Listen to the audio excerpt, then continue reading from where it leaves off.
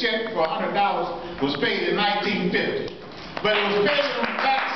It was paid on the backs of all of them that went to their graves. That picture was already paid for by workers that died, that went to work and got on the bus that evening and never got up. That's right. You know, it was paid for by the widows and children of those workers that already had. I didn't have to pay for it again. At the same time, we're standing here and Governor Snyder talking about cutting our pension. How you gonna cut a pension that was already paid for? You know, we got to understand that, or else we can't fight and defend what we got with the passion that's going to be necessary. Right. You know, and that's why the stories of history are so important for us to be able to stand up and fight back based where we come from to understand where we're going. So it's some points in history that got to be captured, or else we're not going to be able to be victorious, and we're not going to be able to put the kind of fighting spirit in our fight that we need. And the first guy who got the Ford pension is picture in downtown, and I didn't even know it was there. But he's still alive.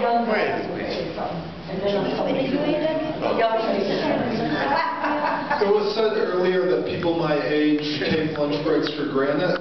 I assure you that we do not. I do not take lunch breaks for granted. I don't take lunch breaks. And so we're coming at a place where like social media is important, and we need to organize people on a large scale, because the labor movement is no longer just about workers' rights. The labor movement is connected with like the movements for civil rights, movements for climate justice, and all of that is connected. We're global now. And I just looked it up. The UAW has a Twitter. They have less followers than I do.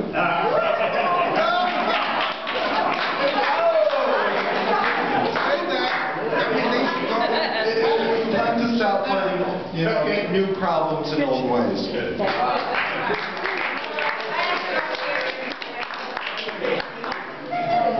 only have a few minutes, so I just want to follow these last two speakers. It seemed like they were in my ear, and particularly that I want to talk to you because not only do you look at the future, it's just what Baker is saying over and over again. If you don't know history and what gave rise to the UAW, they asked me the history of the union or any community organization, then you're going to make some of the same mistakes that happened then. It's the same thing that we cannot sit up in here. Yeah, we look at our mistakes and our errors that we have made over the last year and stuff like that. But as we approach May Day, it's for us to summarize that and point the path where we got to go based on new conditions that we're facing. A lot of us in here are not meaning to work no more. Yeah, they're going to use racism, but racism is only the form. What is the content? And that's what you got to be able to understand. In order for them to be able to move the emergency manager situation, it's because they go through the black community to knock everybody else into shape. So we got to, we all in here, we're leaders. We're leaders because we're here tonight and we want to know where we're going. Damn it, I don't put my faith in no politician. Because I'm a politician too, of a new kind. And I want them to understand that I understand what the future can look like. I do have a vision. I know people don't have to be starving here. That's right. We don't have to be starving on the global level. Because we have the ability in one county alone, somewhere in California, to do exactly what this young man has laid out. To feed everybody throughout the world.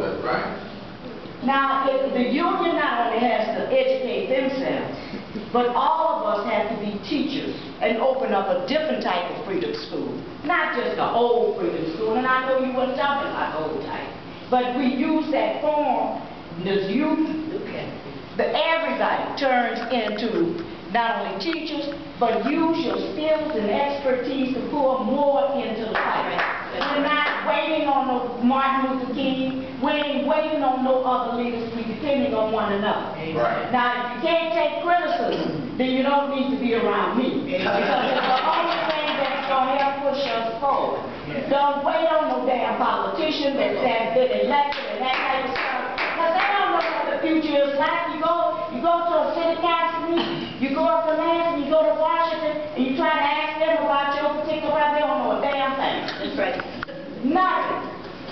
So we have to go on and make sure that we are the ones in the trenches. That's right. We're the ones up here educating. We're the ones that sit their butts down and tell them, if you're not going to represent our interests, then you don't need to be up there. Right. You don't need to be leading us nowhere, because we're going to lead your tail from now on.